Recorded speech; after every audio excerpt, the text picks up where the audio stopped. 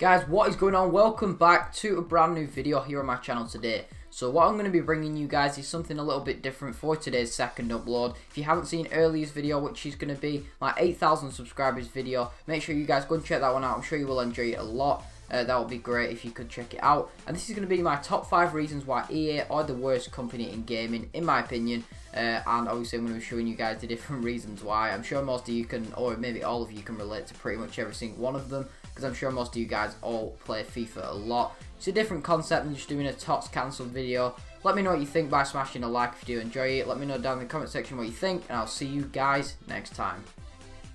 Let's kick things off with reason number 5, and my reason number 5 is going to be EA's shitty maintenance. So every single time there is a maintenance, if you guys, well, I'm sure you all know, EA decide that they want to extend it. When Price Rangers came into the game, they extended it about 2 times, and it was over a day until it was done. Every time they do it, if they say that it ends, you can see on the screen as an example, at 12 PM UK, it usually doesn't end till about 6 hours after.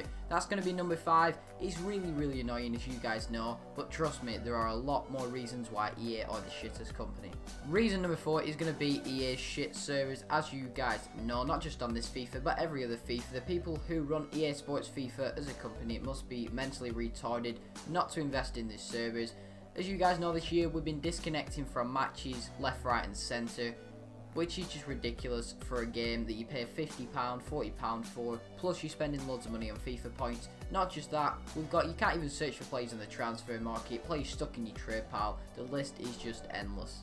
So coming in now at method number 3 and reason number 3 is going to be EA delaying the web app at the start of the game. If you guys remember from the start of the game, EA were incapable of bringing out the web app on time, and this is just ridiculous. We know how bad they are for delaying things, like I said, with the maintenance, but it was supposed to come out on a Wednesday, and I think it came out over a week late. They kept delaying it, they didn't give us updates at times, and then when it did come out, nobody could get on it. Luckily, I personally managed to get on it and stay on it. I did not close the tab because otherwise I knew I'd be stuck off it.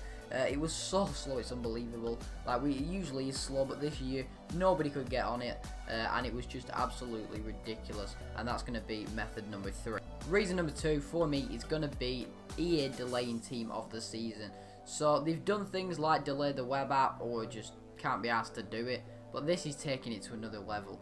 So now EA have decided to make up some excuses to why Team of the Season hasn't come out. Let me just get this up. You might hear me clicking. I want to read this and show it you guys. You can see they say they want to make this year most exciting year for FIFA Ultimate Team, and obviously they say Team of the Season is the most exciting time of the year.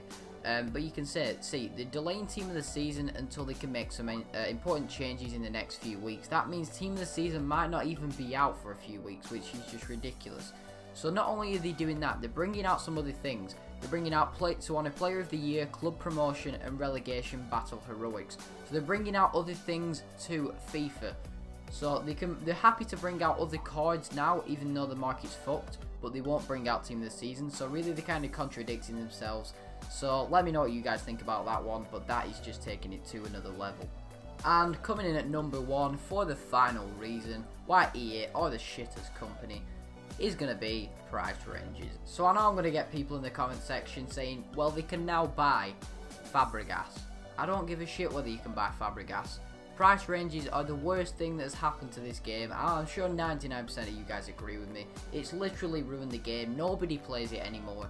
And they've basically fucked over the people that have kind of made their game what it is, YouTubers, as you guys know. And I'm not saying this because I had a coin sponsor, because I didn't have a coin sponsor. I've never had a coin sponsor on this FIFA whatsoever, so you can't give that a reason to why I want Price Rangers gone.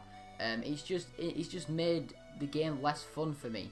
Like, before, even if I couldn't afford the more expensive players, which I couldn't afford Ronaldo, I still enjoyed the game, and it was just so much more fun in general. Because an open transfer market, it's what formed the game. So Price Rangers for me is going to be the final reason, because EA, they just didn't think it through. They're so dumb. Like, with the fact that all the players are extinct on the market, they've finally come to a conclusion to why they're going to be delaying TOTS is because of obviously that the players will all be extinct. So they finally worked that one out. Well done, EA. You've worked something out yourself. But basically, Price Rangers, as we know, is the worst thing that's happened to the game. They are so dumb not to think well, there's other ways around it by fixing the coin glitch. Like, this is only, it's not even gonna fix getting rid of the coin glitch. It hasn't gotten rid of the coin glitch, so I just don't understand it. Anyways, I don't really want to make this one as a rant. But that's going to be it for reason number 1, guys. If you did enjoy the video, let me know down in the comment section if you did. It's just something a little bit different. I thought I'd do it. It was a little bit of a funny video. If you did enjoy it, drop a like, subscribe if you're new to my channel. Again, thank you so much for 8,000 subscribers. But that is all I've got, guys, and I'll see you tomorrow for some more videos.